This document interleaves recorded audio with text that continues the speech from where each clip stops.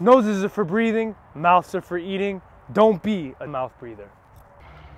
What's up everybody? Coach Zach here, and today we're talking all about nasal breathing. Why you should be breathing with your nose and not your mouth. Now you might think to yourself, what's the difference? Air is getting in my lungs whether through my nose or through my mouth. And that's what we'll be covering right here, right now. Now before we go into the benefits of why you should be breathing with your nose, let's first talk about why you should not be breathing with your mouth. Besides looking like an idiot with your mouth hanging wide open, mouth breathing causes a lot of problems that will accumulate over time. Look at the entire animal kingdom. Animals don't breathe with their mouth. The only example that you can find is probably your dog. Your dog will pant with its mouth wide open, but that's in order to cool itself off. Most animals don't breathe with their mouth unless they're in trouble. Breathing with your mouth will also cause you to use your accessory muscles to breathe rather than your primary muscle, which is your diaphragm. You will be breathing using your intercostals, your scalenes, your upper traps, and your pecs. Breathing with your upper respiratory muscles will send the signal to your nervous system that you're in distress. It will release the stress hormones, adrenaline, cortisol, and get you in that fight or flight sympathetic nervous system state. Breathing with your nose, on the other hand, primarily will be engaging your diaphragm to breathe. Another big problem with mouth breathing is that it will cause dry mouth. Now, what does dry mouth mean? Dry mouth means that you will have smelly ass breath. No one's gonna wanna talk to you. No one's gonna wanna have anything to do with you because you got stank ass breath. So get yourself a breath mint, shut your mouth, and start breathing through your nose. Another problem with dry mouth is that it can cause gingivitis. You may begin to have a lot of problems with your gums and just a lot of overall dental problems breathing through your mouth. Another huge problem that mouth breathing will cause is that your facial structure will begin to change over time. Now this won't happen overnight, but years of mouth breathing habitually will cause these changes to take place. The reason being is that when you're mouth breathing, your tongue will not be in its correct position to support the structures of your face. I will make a whole nother video talking about tongue posture and what I mean by that, but for right now, just know that mouth breathing will cause your tongue to droop down away from the roof of the mouth, which will cause gravity to push down on your upper palate, leading to sunken cheeks, a narrower jaw, a crooked nose, crooked teeth. Overall, you will just be a lot more ugly than you actually are. Another problem that mouth breathing will bring you is that you will be way more likely to have forward head posture. Forward head posture has so many problems that a lot of us deal with in today's age with our phones and our computers, but mouth breathing isn't helping you at all. It's causing you to send your head a little further forward to allow air through your mouth. So now that we've gone over why you don't want to be a mouth breather, let's talk about the benefits of breathing with your nose.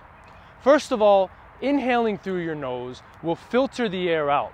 You have nose hairs after all that will filter out dust and other particles in the air.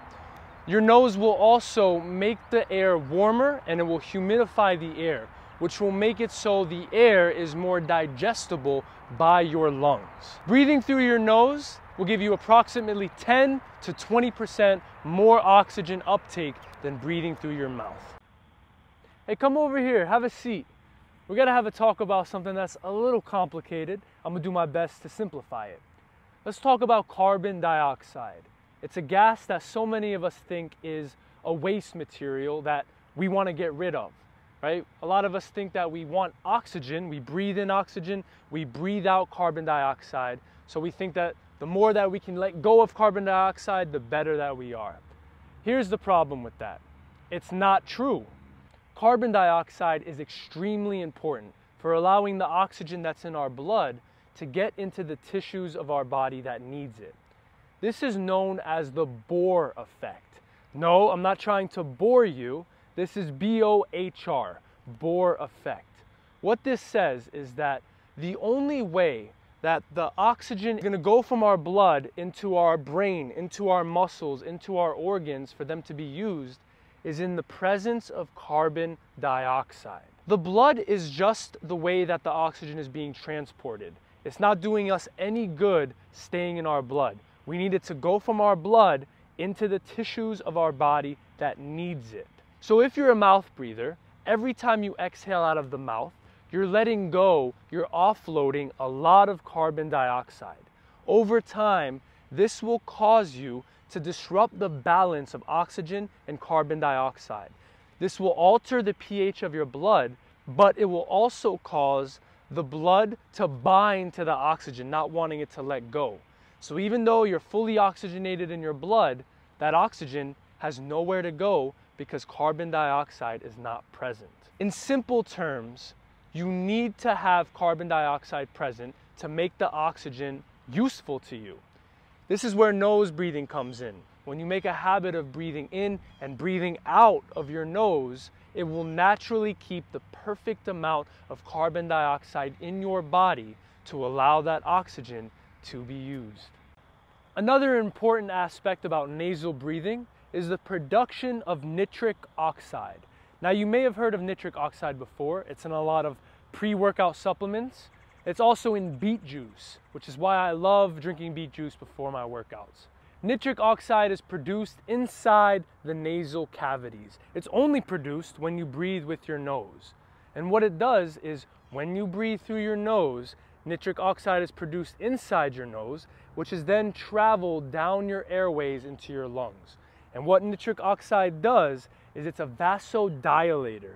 It will dilate the airways, allowing air to move more freely in. Once it gets down into your lungs, that nitric oxide will travel into your blood, making it so your blood circulation is a lot more effective. This will cause so many positive effects in the body. For one of them, it will reduce high blood pressure. Think about it. What is high blood pressure? It's the force of blood inside your vessels being too high for the vessels that they're in. So if those vessels are bigger, then there's less force on the inside surfaces of those blood vessels. It can also help prevent clogged arteries, high cholesterol in the blood vessels, and in some cases, it may also help prevent stroke or heart disease. All of this can only be achieved through the production of nitric oxide, specifically in your nasal cavities. Breathing through your nose can cause all these positive effects due to the production of nitric oxide.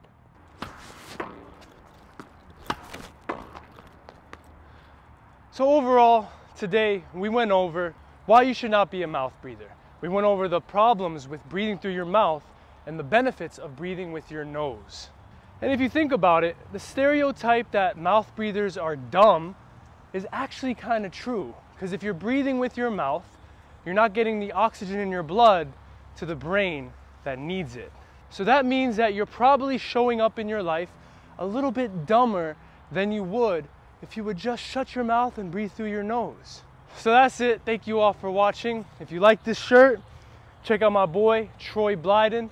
I'll link him down in the description below. I will be making a follow-on video giving you some practical breath techniques that you can use to unclog your nose and just make you a more efficient nasal breather. I'm Coach Zach, and I'll see you next time. Yeah.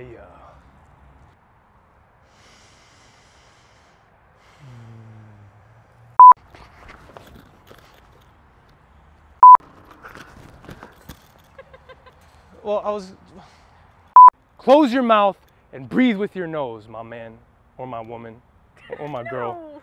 Okay.